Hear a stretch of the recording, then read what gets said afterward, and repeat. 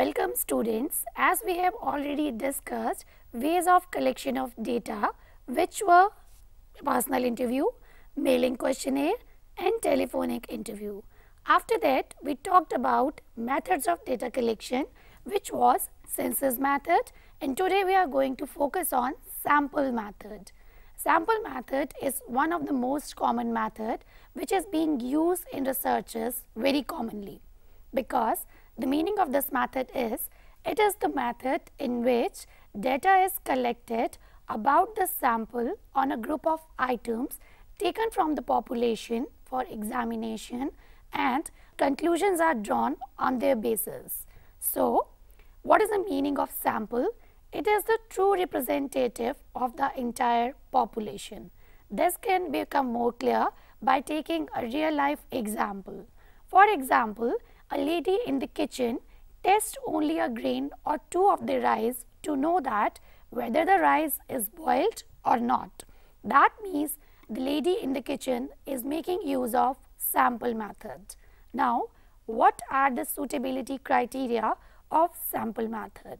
The first criteria is the method is suitable in the area in which size of population is very large, because we can find out a sample, we can select a sample and conduct our study on it.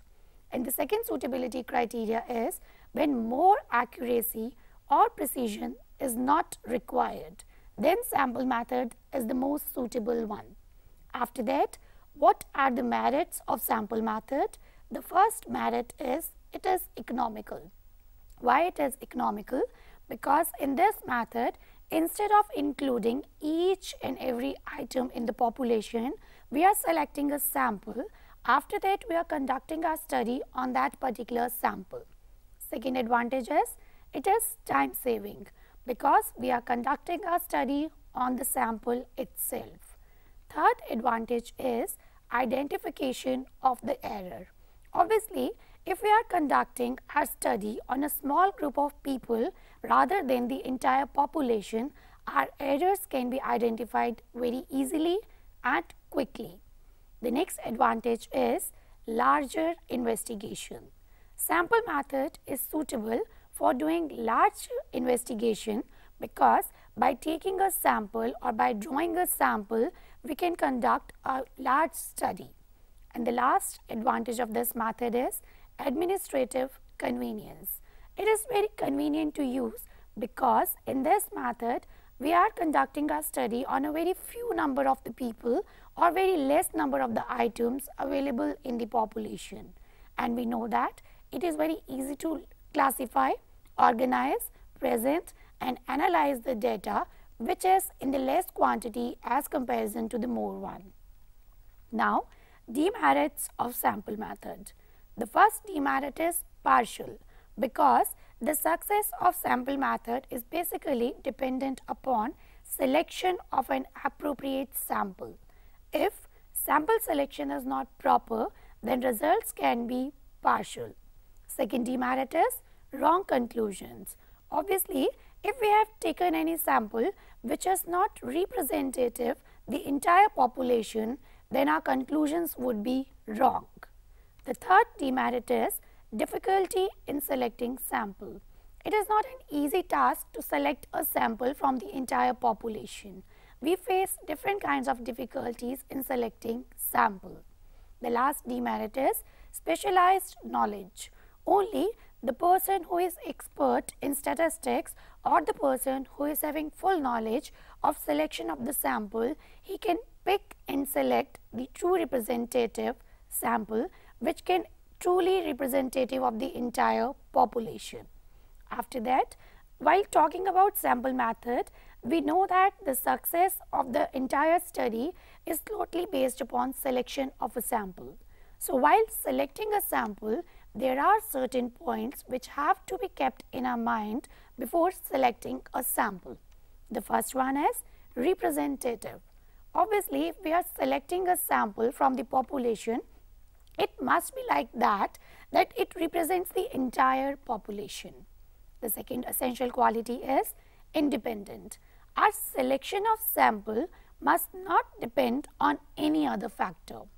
And the third essential quality is homogeneity.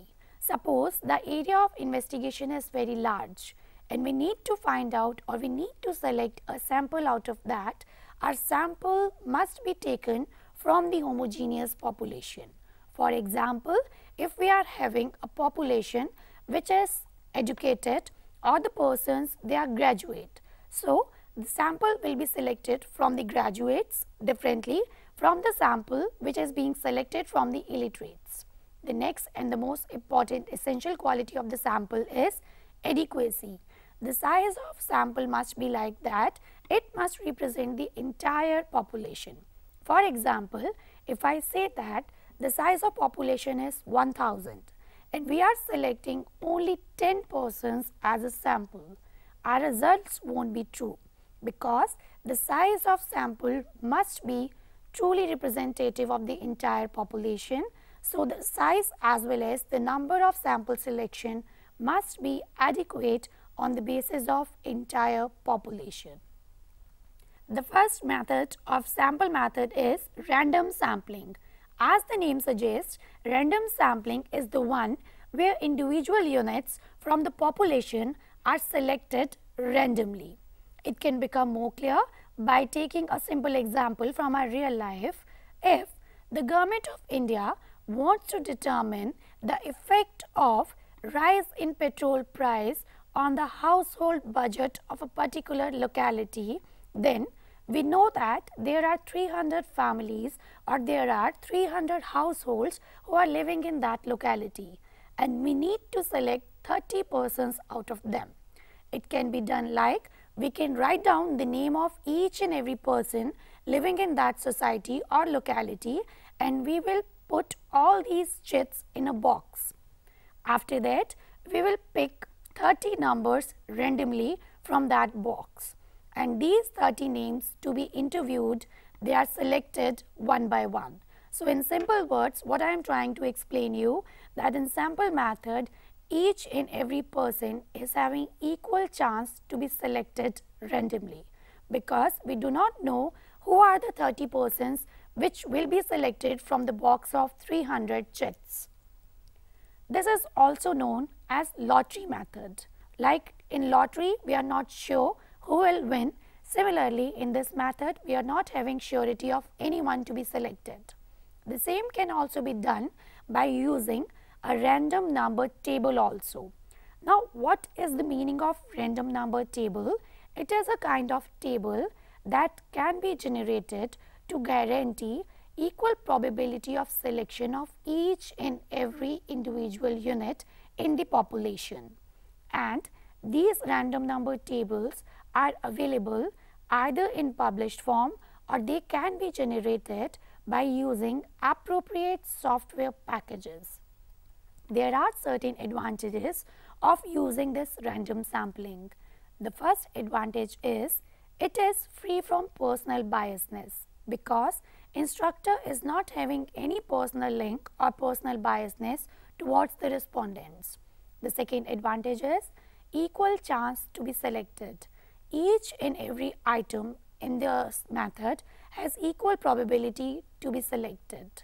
And the third advantage is it is simple and straightforward method which involves random picking or random selection of the sample. After that, we can talk about demerit of random sampling. It is having one most important demerit, which is like that it does not give weightage to certain important items in the universe. That is the one of the most important demerit of this method. After that, now we are going to talk about non-random sampling. In this case, you are using your judgment in selecting 10 is the way of selecting 10 out of 100 is not random sampling, because we are not selecting our sample randomly. So, what would be the meaning of non-random sampling? It simply means that a method in which all the units of the population do not have an equal chance of being selected.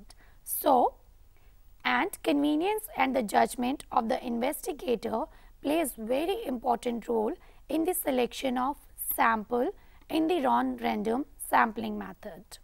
There are maybe selected on the basis of judgment, purpose, convenience, quota. These are the criteria which are being included in non-random sampling. After that, we simply know that data can be collected either by census method or by sample method. There are two kinds of error which may appear while collection of data. These errors are again divided into two parts. First one is sampling error and the second one is non-sampling error. The sampling error, as the name suggests, it is occurring because there is a difference in the actual value minus estimated value. And non-sampling error, it arises because of negligence, lack of knowledge or forgetfulness on the part of informants. So, these kind of errors can be minimized by increasing the size of sample. After that, we are going to discuss about Census of India and NSSO. There are some agencies both at national and state level which collect, process and tabulate statistical data. Some of the major agencies at the national level are Census of India, National Sample Survey Organization, that is NSSO, Central Statistical Organization CSO, Registrar General of India RGI, Directorate General of Commercial Intelligence and Statistics DGCIC and Labour Bureau, etc. After that, what are the main functions of NSSO? The functions of NSSO are: it collects data related to industries as well as crop estimation, collection of data on different socio-economic conditions like literacy, birth rate, death rate, density, sex ratio, etc. And it coordinates surveys to collect data from agriculture sector. It releases collected data on different socio-economic subjects through various reports and its quarterly journal, which is very popular by the name of Sarvekshana. After that, we need to conclude the entire portion by saying that economic facts expressed in terms of number are called as data. The purpose of data collection is to understand, explain and analyze a problem as well as the causes behind it. Primary data is obtained by conducting a survey. Survey includes various steps which needs to be planned carefully. So, thanks a lot and I hope you have understood the topic. In the meanwhile, enjoy reading. Thank you.